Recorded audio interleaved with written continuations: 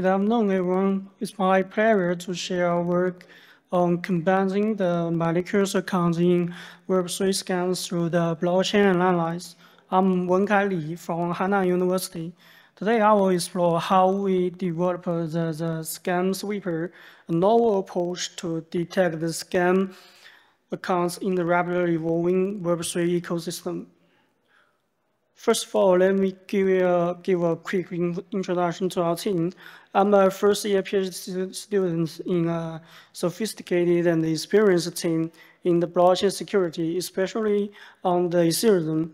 In the recent 5 years, we have shared our work in various top academic conferences and won a series of awards and high citations due to the peer recognition.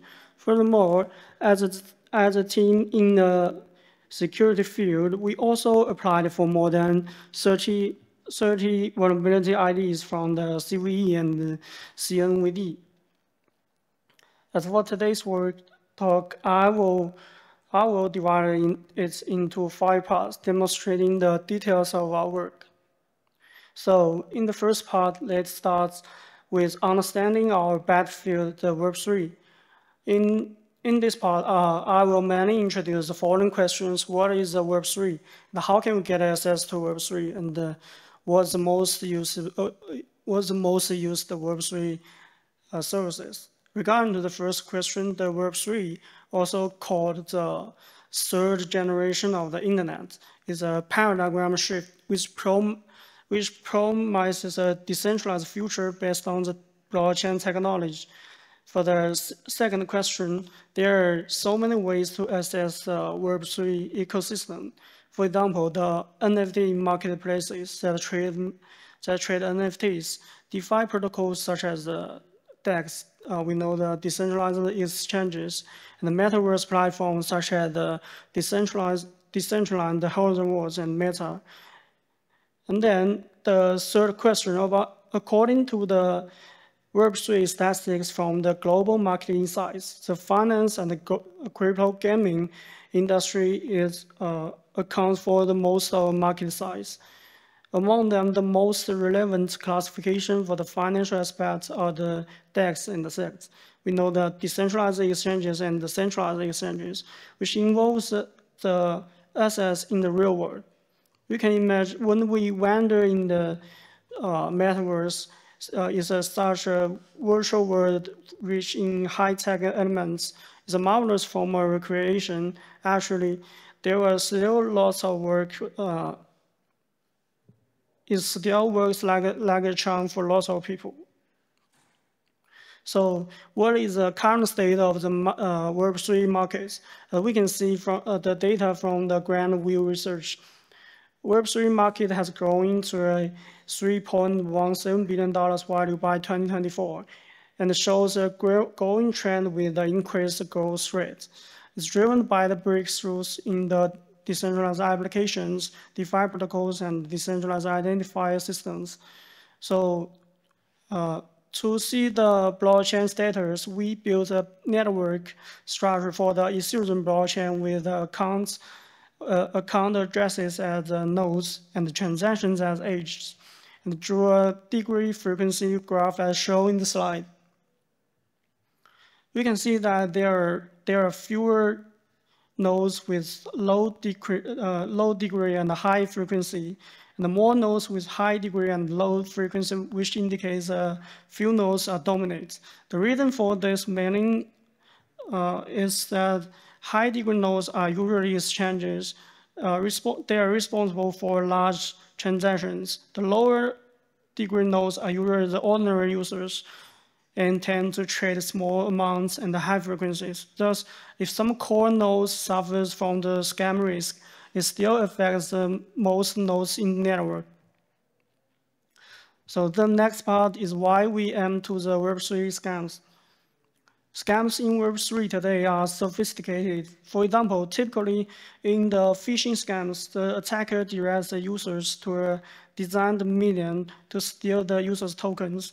Recently, some scammers have used the DRAM package to mock out the pockets and steal users' sensitive information for profit. In addition to this, there are some frustrators such as airdrop and giveaway scams who steal users' sensitive information by promising their benefits. These frauds on blockchain have resulted in sensitive losses, with over $500 million strained in a year as measured by the InfoSecurity magazine. Moreover, ScamSweeper reported over $490 million have lost due to the phishing scam. Although crypto jammers and phishing essentially rely on tricking users into asserting token transfer rights to attackers, they have different behaviors, whether on-chain or off-chain. In my perspective, crypto jammers looks more like an advanced approach. They often do this by building a service provider and then interpreting the delivery of the service with a scam behavior. We have showed the two examples with the graph nodes. We set the accounts as the nodes and the transactions as edges. The length of the edge is inversely proportional to the transaction amount. What we can find is that not only the more complex behavior patterns off-chain, but also a clear destiny gap in the on-chain transaction graph. So previous researchers used graph learning methods to detect the existing of phishing and other scam accounts in the blockchain. These methods are technically based on the top K or the random walk algorithm. And in fact, we know that the graph neural network algorithms such as the GSN or GAT they use multi-hop to learn the features in the graph. But due to the Ethereum's low power law distribution and large transaction network, each hop introduces lots of noise and requires much layers to fully learn the feature. So to address above limitations of graph learning methods, there are also methods that use sequential learning methods, where all transactions of a certain account are learned in a temporal order. It learns transactions one by one, resulting in high time and resources consumption when the number of transactions in account is large. However, the Ethereum now has 2.7 billion transactions, and some accounts owns over million level transactions. As shown in the table 1, we collect some active accounts on Ethereum. Their transaction amount is higher than 1 million. In summary, the graph methods introduce noise and cannot capture the dynamic feature, especially for the power law distribution of the Ethereum. Graph learning method will be limited by certain time hops. The sequence learning methods can learn the logic of an attacker, but cannot handle massive transaction volumes with less consumption. Thus, to capture the dynamic evolution feature and handle large-scale transactions, we propose a ScamSweeper. The main thought of the ScamSweeper is combining the sequence and the graph methods, learning the sequential feature from the graph network. The framework contains 4 parts. First, we try to call the data from the Etherscan, Ethereum, and GitHub to construct a transaction network. The accounts as nodes and the transaction as edges. Second, we use a sampling method to simplify the network and split the graph into several subgraphs according to the temporal series. Then with a graph method to learn each subgraph feature, constructing a formed feature matrix. So through the sequence learning, we can capture the sequence feature, capturing the dynamic evolution feature from the accounts. Finally, we use a simple conversion method to make a classification.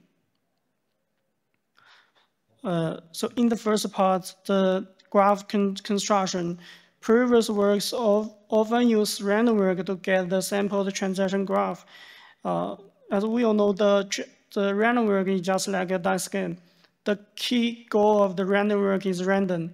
Every step you work depends on the number you get. The attribute equal method maintains the structure feature, lowering the computing resources all the time. But as for detecting a specific category is not enough. We should consider more temporal attributes. Therefore, we designed a novel type of random work method, the structure-temporal random work, straw work. And the straw work contains two key steps. In the first step, for node Vi, we take the proportion of the time gap in sum as a probability Pi and use the alien sampling method to select the next node Vi plus 1. In the subsequent step 2, we take the inverse ratio of the number of neighborhoods of Vi plus 1 at the probability Pm. The subnetwork is obtained by the alien sampling. If there is this step 2, the sampling method is called the straw work. They both consider the structure and the temporal work. And if there not exist the step 2, then the method is called the drawer. To represent our advantage over other random work methods, we take the random work and the deep work methods and embedded them into the ScamSweeper at the same time with the draw work and straw work. These node features are then visualized by the T-shine method on the phishing dataset. And we can see the draw work and the straw work methods can distinguish two types well, and the straw work can segment almost linearly. This shows that our straw work method does have better results. In the second part, we cut the sample network obtained by the straw work in the time intervals.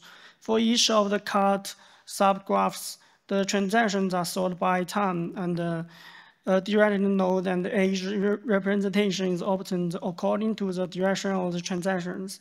Then the graph learning algorithm is used to obtain the features of the directed graph. This is a concrete example of a subgraph, which is an equal network with the node 2 as a core node. We first get all the edges and nodes, then align the nodes and its connected edges, constructing the feature of their nodes. And finally, through the graph neural network, extracting the feature of the subnetwork. The Lecky rule is used to align the nodes and the edges and get the hidden state of the nodes. Then we continue to align the two connected nodes with the same direction of the edge to represent the directed edge and computes the importance score of each edge. Finally, we get the directed feature of the whole graph. After getting all the subgraph features, we still sort them in the ordinary time order and use a variation transformer structure to extract the features on the time. The structure only contains a self-attention and the feed-forward neural network layer. Then we can capture the dynamic evolution feature of the graph. Then I will show some experiments that we have done to show the ability of the ScamSweeper. And for evaluating the large-scale data on the blockchain, we called data on the first 18 million block heights on the Ethereum, which is one of the largest datasets shown in the research we know. After labeling the core data with the help of Illicit and ScamSweeper, the Illicit, which is one of the most used public Ethereum blockchain browser, contains a label cloud model that collects sets of account types. ScamSweeper is a research institute targeted to the Web3 scams, where we can select the scams around the Web3 and label the related account addresses. So we set the exchanges, mining, ICO wallets, and gambling accounts as normal accounts. To show the feature of these three types of accounts, we draw a distribution about the frequency and the degree. As a result, we can find that the Web3 scams distinguish the in and out degrees, indicating the directed feature can be useful in the classification. The ScamSweeper is mainly contained with the graph encoder and the variation transformer structure we call the T transformer here. Under the evolution with the F1 score and the weighted F1 score, we can find that both of two models are available for the classification. Moreover, the graph encoder weighs higher than the T transformer. Compared to the graph methods and the transformer methods that have been leveraged in many types of research work, we first use a straw work samples network and then used for the evaluation. Under the accuracy F1 score, precision, and recall, you can see that the ScamSweeper always outperform other methods. And in this part, we will show the details, which means the dynamic evolution in the Web3 scam that ScamSweeper has detected. All this data from, in this case, is viewed on the on-chain data, not contain any off-chain data.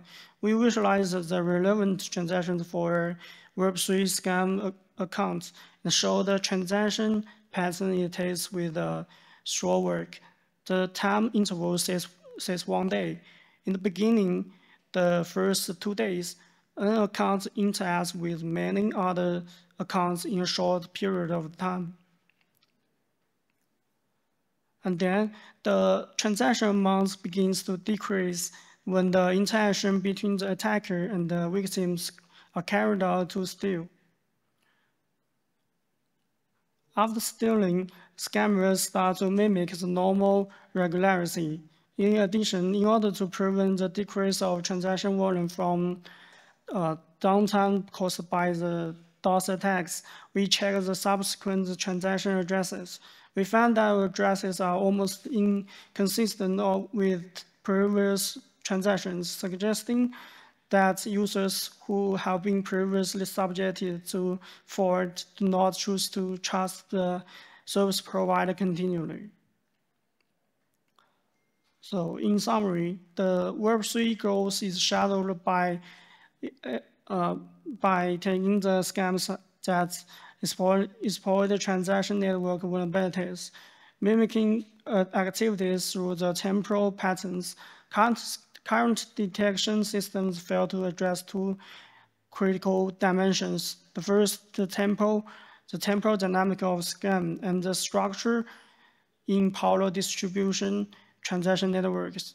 This is what ScamSweeper framework introduces. First, our structure-temporal random walk algorithm enables efficient sampling of high-risk transaction paths while preserving temporal dependencies. Second, we introduce the variation transformers to model dynamic relationship evolution, capturing both structure changes and temporal sequence patterns. By bridging the temporal dynamics and the structure analysis, ScamSweeper provides the first comprehensive solution to the Web3 unique fraud detection challenges. Thank you. My presentation is over.